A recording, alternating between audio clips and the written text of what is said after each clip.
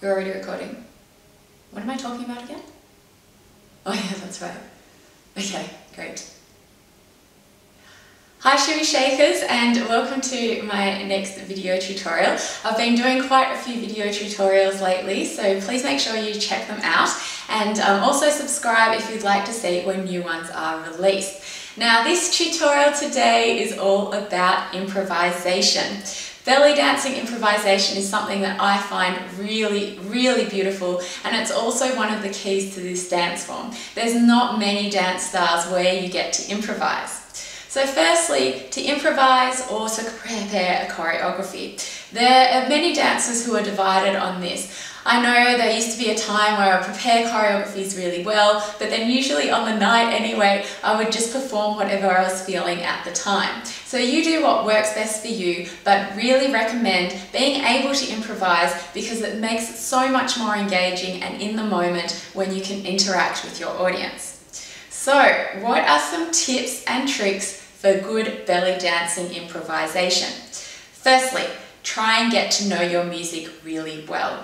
If you don't have the particular song that you'll be dancing to and can't listen to it beforehand, it's really good even just to listen to Arabic music in general, because often the beats, the rhythms and the melodies will repeat themselves, and the more you can get used to this style of music, the easier it will be for you to dance without having prepared. Secondly, there are certain moves that you can also practice for your improvisations. Combinations are really good to help you when you're improvising. If you can get these into your muscle memory by practice, practice and practice, then when you're on the moment and dancing in front of people, you will be able to pull them out and do them really beautifully. Another really important thing is to have a default move. Now your default move, this can serve for you when you don't know what to do while you're performing. For example, say there's a piece of music that's come on, you don't really know the song, you don't really know the tune yet, but you have nothing to do and you just have to dance and you're on stage and everyone's watching you. This is where your default move can help you.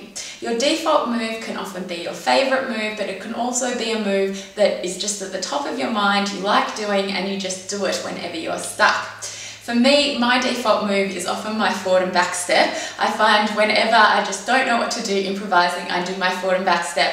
And this is a great move too because it allows me to travel, I can work with a beat, I can work with drums, doing the shimmy over the top of it. So that's a really good default move for me. Another default move I use, which is a slower one, is my shimmy figure eights. So choose your favorite move, and whenever you are stuck improvising, just do that move and it will give you time to think of other things to do next. Now the really good thing about improvisation is that it gets you to engage more with your audience. Especially if you're in a restaurant, you've got a small space, you've got waiters walking past, you've got people walking past, you've got people walking into the restaurant who haven't been there before. You can't really stick with the standard choreography because the environment around you is changing. If you learn how to improvise really well, it can make your performance so much more engaging. As well, when you're getting people up to dance, you have to improvise because you don't know what their dance skills are going to be.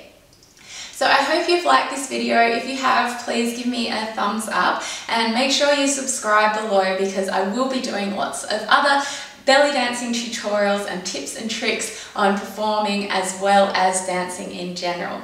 Thank you very much for watching and happy dancing.